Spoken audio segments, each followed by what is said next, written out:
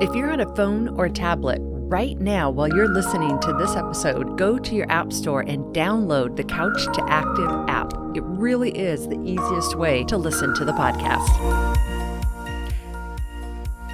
Hey there, friends. It's Lynn Lindberg here. And yes, you're a bad couch guru, but today is a special bonus edition. Today is a longer podcast, definitely more than the usual 5 minutes, because I was really thinking and realizing that even though we are about active lifestyles and getting active and moving, there's just so much going on in the world right now. And I do not know a single soul who is not saying, or I do not know a single soul who is saying, oh, life is roses and rainbows. Like, I can't even say it right. Roses and rainbows. It's all wonderful. Like, it's really not for all of us in one way or another. And I just today sent an email out to my subscribers addressing this and talking about it. And I got to thinking and I thought, I've got this podcast platform where even though I have a 5-minute episode every day of the week or 5 days a week, I'm going to use it and just put out this special Saturday edition and talk a little bit more about what's on my heart with all of this. What is this, right? With all of this, and what I've done and how I've come to be where I am. And I know that's a whole bunch of non-specifics, but basically, you know me. I've had quite a few chronic health issues that I've been dealing with that really slowed me down. And when I disclosed my weight, I had shared to you guys that I know weight in the scale is a trigger thing, but these chronic illnesses had slowed me down enough that even though I was doing everything I could do, I was gaining weight in excess of, like, I've gained almost 50 pounds since the day I met my current husband. And now, finally, right when COVID hit and the pandemic and then George Floyd and everything going on right now, and then the killer bees. Remember that was a thing? The killer bees? Yeah, they're still out there. I was starting to feel guilty about feeling good because I'm not feeling awesome, but I'm feeling physically and mentally the last couple of weeks better than I have in a really long time. And I think a big piece of that is because of my health issues that I've just really been relentlessly pursuing to fix and solve. I've I've adjusted my diet and lifestyle around what I eat so that it really serves me well and I'm not white knuckling food anymore, which you guys know I've been really open about that. And figuring out my sleep, which having older kids helps tremendously. And also working from home helps tremendously, and priorities. And so all of that combined with the fact that when quarantine happened, I realized I needed to do some things to make sure that me, as a huge extrovert, not extrovert like I have to be in the middle of attention, but extrovert like if I'm not around people, I get twitchy and lonely and my spirit just shrivels up and dies. I'm not one of those people who are loving quarantine because it really fits their introvert needs, which I completely respect. I don't understand, but I do respect it. And so I've been feeling better than ever. And I really attribute a lot of it to some of the things that I have very deliberately done, and some of the things that I have spent time on and had the luxury of time to spend on them, and the luxury of the mental capacity to really dive in and study and learn and grow. And so what I want to do with you all right now is just have a real honest and very specific conversation, share my heart, and I have a list of very tangible, specific things that I have done that have helped me thrive better than I thought I would during this time. And also has helped me deal with a lot of the anxiety that comes up with everything happening right now, because it's huge, because even with, working through it all, it still seeps in at the margins, right? It's still, it seems relentlessly coming in. So I'm going to go through a list of things and just tell you stories about my life and what's happening. And my goal and hope for you is that maybe you'll relate to some of this and you won't feel as alone in it. And maybe you'll take away some nugget that could be a tipping point or a turning point that could give you that renewed energy or that renewed spirit or something to help you take a deep breath in and be able to lift your eyes, lift your shoulders, lift your heart, and help you stand a little bit taller with a little more peace this week also. So the first one, before I dive into this list of things, I just want to put right out there very, very specifically, and we'll talk about this in more detail in a little bit.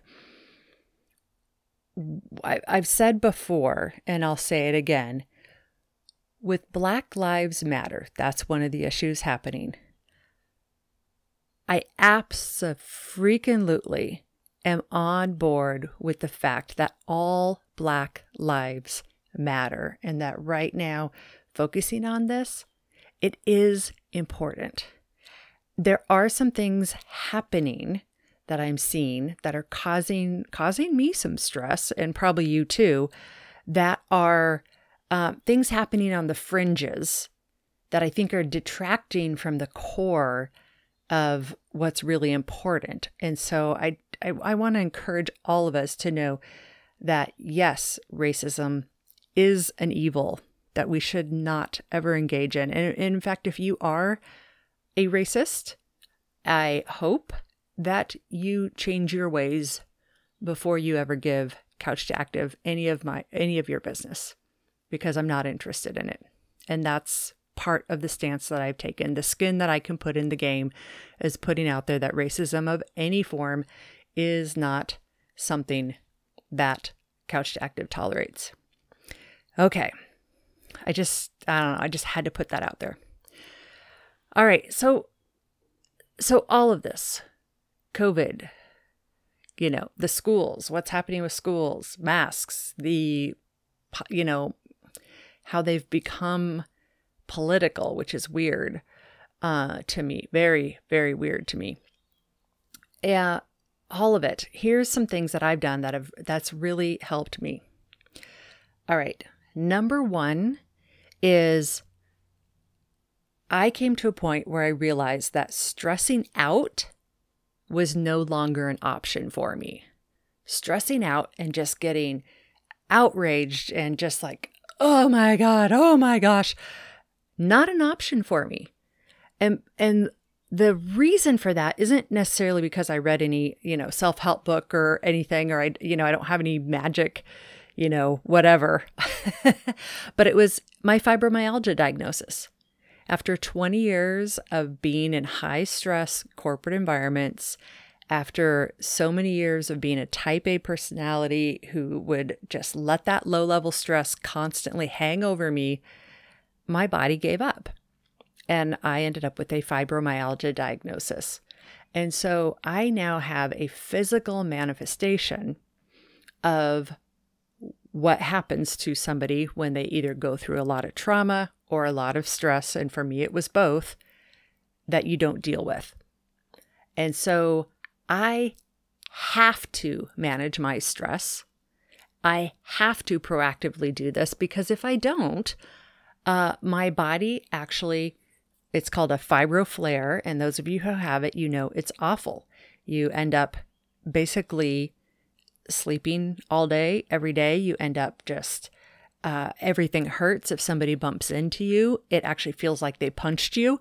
It's a really, really weird thing. And so the last couple of years since this fibromyalgia diagnosis, I have really made it a non-option to get what we call completely stressed out. And I know you know what I mean. And so sleep has been a big thing for me. Meditation has been a big thing for me. And when I say meditation, I mean it really anything that calms your mind and puts you in a space that's more intentional. So that could be a walk in nature. That could be, the traditional meditation as you think of it. For a lot of people, it's prayer, or a lot of times for me, I'll go to meditate and then I wake up 2 hours later. I just fall asleep.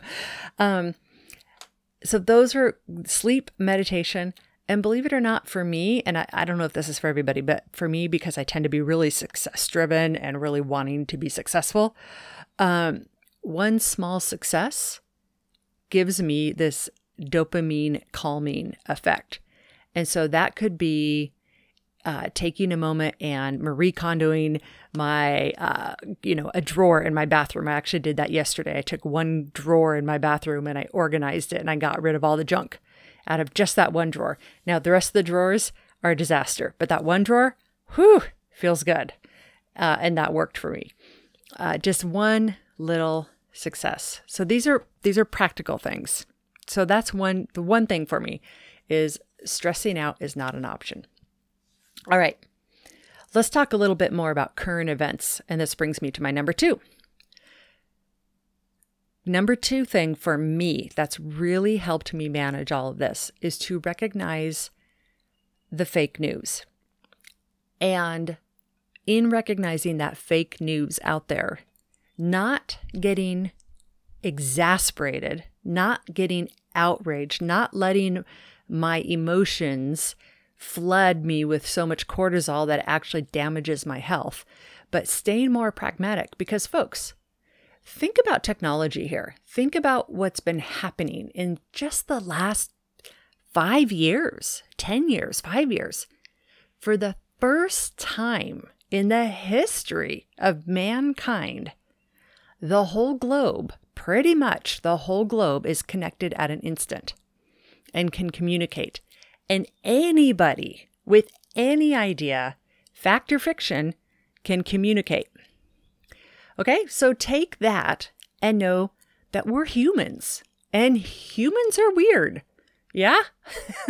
Yeah, if you didn't believe it before, you'll believe it now. Humans are weird. So take those two things, multiply it by all kinds of different cultures, all kinds of different motivations, and we are essentially being scammed. We're allowing ourselves to be scammed by all this fake news out there. It's kind of like our grandparents, our really elderly aging ones right now. The phone scams are such a big thing for them. And they get this phone call and then they're told they won a prize, but you have to give thousands of dollars over for that prize. And we in our generation look at that and think, oh my gosh, how in the world could they be scammed like that? Like, it's so obvious. Well, our generation is really getting scammed with fake news and false news in a really big way. And in fact, in a bigger way than we think. And a lot of it's a generational thing. And a lot of it is us being raised where, for the most part, when we were kids, we trusted what we saw in print. Now, as adults, I'm in my late 40s, so now as adults, we still have that so written into our brain that you trust what is written, that even though we know there's tons of fake news, even though we know we need to be careful, we still haven't figured it out yet. So why does this, our younger generation, you guys are figuring this out way faster than us, so good for you. Why is this important? Why does this help reduce my stress? It helps me reduce my stress because it helps me get very real and practical about it. It helps me get out of the it should. And we shouldn't have fake news. We should have fact checking. We should have, And it puts me more into the, oh no, duh. Of course we've got this mess. Like, who would expect it to go any other way? And to recognize that that is there has been really, really helpful. Another thing that's been really helpful is, and for those of you who are brand new to a episode like this is an aside here, where I talk completely off topic of Couch to Active. Welcome to the other side of Lynn. Another thing that's really helped me with this is on my other podcast I do called The Lindberghs, and I'll put the link in the show notes. We had the opportunity, my co-host, aka husband, and I had the opportunity to interview Eric Rasmussen, who had just before all of this happened, written a white paper for NATO about malignant disinformation happening globally. And it was a nonpartisan paper, and it was based on research of what's actually happening out there. How many social media accounts are fake? How many Twitter accounts are fake? What's happening out there? And it was fascinating. It was really, really fascinating for me to see and for me to realize, oh my gosh. So that's been really good for me to do. So I'll put a link to that interview in there. The second half is where we really talk more about social media. Really fascinating stuff. And it helps me realize, okay, this is just the online. And a whole lot of stuff happening online is not real life. A whole lot of it is, but a whole lot of it isn't. So that gives me comfort. Okay, number 3. And this ties in right with number 2. Another thing that helps me manage my stress, helps me manage mentally all of this, is recognizing and reminding myself that there is a very different experience between talking to people in groups online and talking to people in groups in real life. Now, I know that's a no duh one, right? Let me say that again. When we talk to people online, we know there's so many shit shows. I can't think of any other word.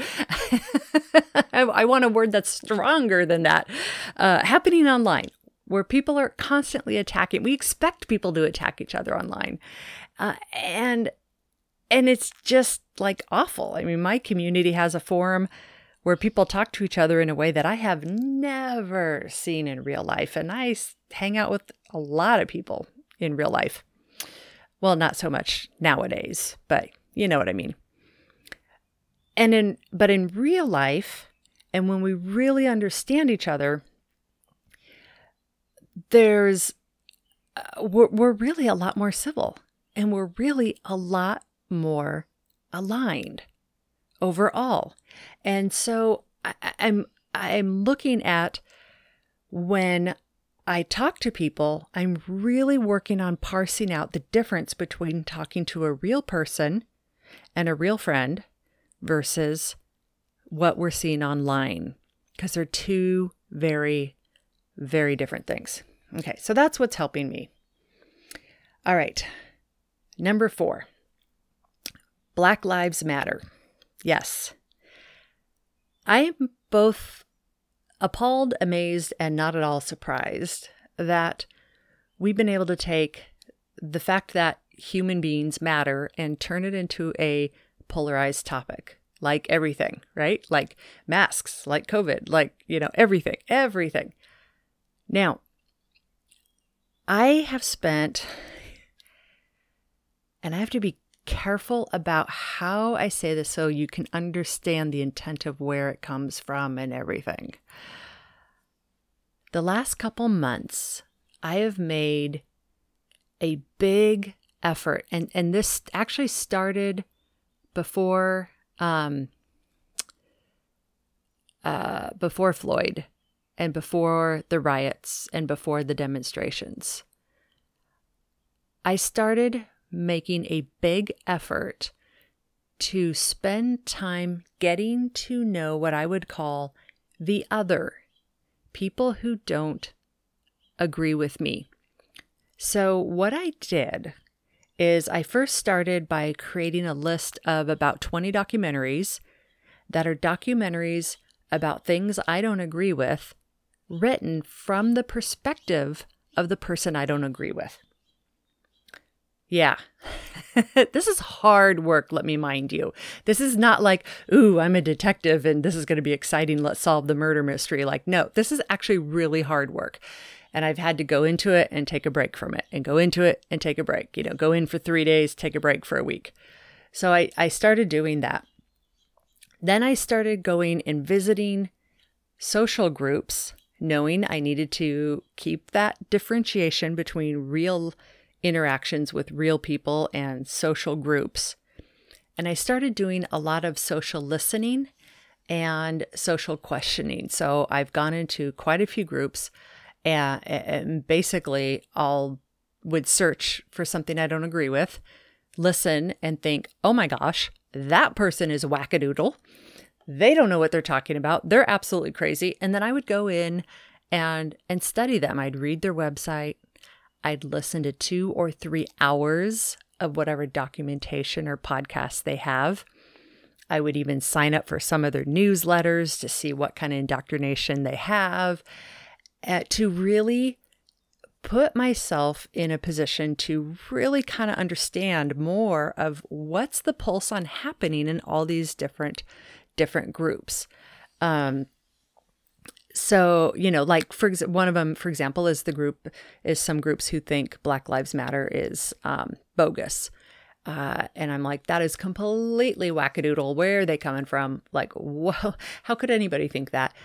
And then I went in and read about it. So what I came up with so far, and this is my own personal hypothesis of this, is, and it surprised me. I really didn't think this would happen. But what surprised me is when I went to these people that I thought were what I would call crazy, batshit crazy people. The world is going to hell in a handbasket, I went in and I understood 2 things. One, we all, on all ends of the spectrum, except for some very, very radical fringes. But remember, those radical fringes are, they're not the majority. So, but that's another one for later. We all are so much more aligned than we realize. At our core, even coming from different religions and different political views and different stances, things that look so polarized online and so polarized in our media and so polarized in the news. When I went in and said, okay, what does this crazy person really think? What does this wackadoodle group really think? What is, overall, we are way more aligned and we agree on the vast majority of things. And so we say, okay, well, what's the problem? What's one of the big things happening? Part of the problem is we aren't listening to each other. We're just pointing fingers and saying, that's crazy. And then we have this new term, right? I love all these fashionable terms that we don't hear at all. And then all of a sudden, everyone's saying it. Cancel culture. That's the word of the week, right? Cancel culture. So we have this like, oh, you're crazy. Cancel culture you. Stop following you. Unfriend you. Whatever.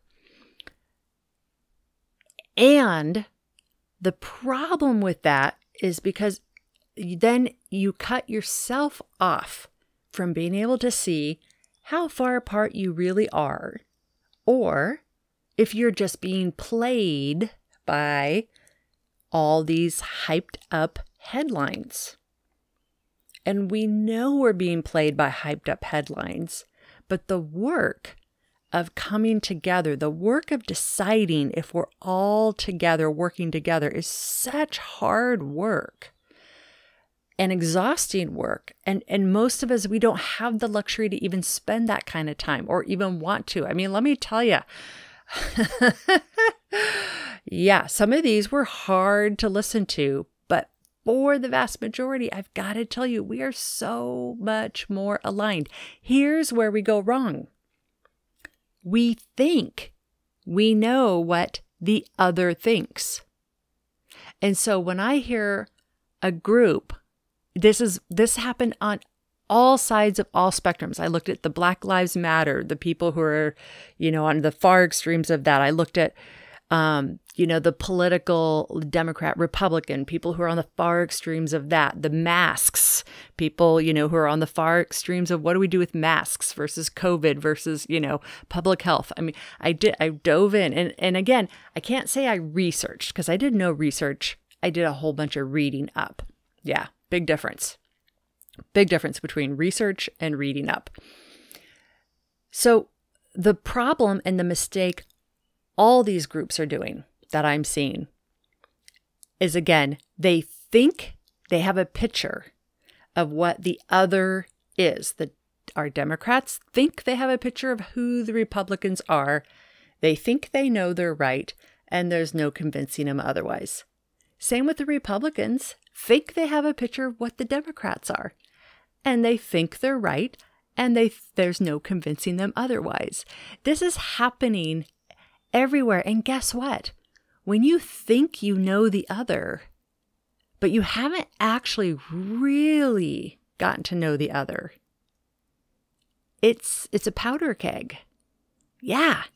And when you sit down with that podcast I mentioned, I'll put the link from the Limburgs with Eric Rasmussen, who wrote the white paper for NATO about efforts of malignant disinformation that are happening in order to spread people further and further apart, put a wedge in that divide and crank that divide and that chasm open further and further. So in our minds, we have this perception we are so divided. That's a really dangerous place. And so that's a big part of why I'm here using my platform to talk about this and to just ask and encourage you. I don't want to tell you where to sit politically. I don't want to tell you where to sit on anything. Freedom is something I value tremendously. But I do want to tell you that I have gone in and I have really looked carefully and really looked at the sources, and we are so much more aligned than we realize. That gives me hope, and that makes me feel a little bit better about all of this, even though it's really, really hard. The next thing that helps me feel better about it, number 5, is to remind ourselves that the extreme positions are not the majority, they're just loud. The extreme positions, the news media likes to pump them up because it sells papers. It sells eyeballs, right? Eyeball space. And so the extremes they're really, they're loud, but they're small. And so there's a lot of things, a lot of concerns we could go in there, but to just remind yourself to really look at what's happening and be radically pragmatic and radically, really look at the facts, really understand before you get, just crazy uptight. The next one, number 6, that's really helped me is to remind myself that my job right now is to help people figure out how to build bridges with each other. Because the divide is already there. Pointing fingers, we are expert level, like PhD level up, 10,000 points. I don't know. Ask your kids, how do games work that way? We're really good at pointing fingers. We are terrible at building bridges, and we're even worse at listening to each other. And so that's partly why I'm doing this podcast today, is I really, really want to encourage you also to pause and really ask questions and really listen. And then later, if you say, yeah, they're totally crazy, that's fine. But at least you have a better understanding, and you'll see them more as a human as opposed to somebody who's just crazy and it's too easy to dehumanize. Whew. Okay. Then With all of that, I have 3 more things that have really, really, really helped me. One is reminding that in my day-to-day life, I can't do it all. In fact, given how I live my life, I always have a massive to-do list, like way bigger than anything I'll ever get done. And I know I'm not alone in that. But one thing that is a just practical skill that's really helped me stress manage here is accepting reality, accepting the fact that I need to choose what I'm going to do and how I'm going to spend my time, or it will be chosen for me. And so, for example, yesterday I sat down and I went through my list of everything I want to do for the business, everything I want to get done personally, all kinds of things. And then I pared it down to the most important ones. And no joke, it was over 150 items long. Now, obviously, that's not going to happen. So then from there, I pared it down based on what my success criteria was at the time. And one was honestly generating enough revenue to keep this business up and afloat and keep, expenses paid for my family. And another one was keeping myself mentally and physically strong. And then also being able to further the mission of Couch to Active and a life that I want to live. And from there, I pared it down to my top 10. And then I took my list of 150 items, set it aside, and I've been working just on my list of top 10. And this podcast wasn't on it. I just realized that. Oh my goodness. Okay. Well, it's only about a half hour long. So, it's okay. Not too much harm done. But knowing I can't do it all. And then 2 more things that have really helped me is nutrition. Eating whole foods and not living off of crap. That has made a huge difference for me. And, I mentioned earlier that I, since I met my husband to current, those health issues, I had gained 50 pounds. I am one of the weirdos who is actually down more than 10 pounds since quarantine started. But I don't want to make a big deal about that. We'll talk about it more on another episode. But I'm finding a space to eat whole, healthy more, and my health is being able to be regained, and that nutrition and hydration is paramount. Paramount. Let me say that again. Your healthy nutrition and hydration is paramount. And then the last one is, this is silly and we've learned it all before, but that concept of on time is late. Yeah, I'm one of those people that sometimes pushes until the very last minute when I have to go somewhere, and then I'm rushing around the house and I'm pulling it all together and I'm barely getting it done and I'm sweating by the time I get in the car. And well, maybe that's exercise. Yeah. Huh? But it's not a life I want to live, and it increases my stress. So I've given myself time to show up places, and obviously I'm not going nearly as many places as I used to, but show up for Zoom calls and things like that, giving myself breathing room between them and making that a non-negotiable so that the pace of my life isn't frantic. And that feels good. So friends, I really hope that you get something out of this, and that you get just a gem that you can take with you today that can help you realize that, yes, there's a lot going on. And yes, there's a lot of good going on too. And yes, we've got a lot of problems to solve as a world. And yes, it's okay to take care of yourself. It's okay to rise up and have successes. I'm going to talk about this in another podcast, but I am afraid that we're entering a space where if you have a good day, that it's not fashionable to have a good day, and we're all supposed to be miserable all the time. But folks, there's billions of people on the planet. And yes, you can be an advocate for the issues that are important to you. And yes, you can help enable success and progress in the ways we need to.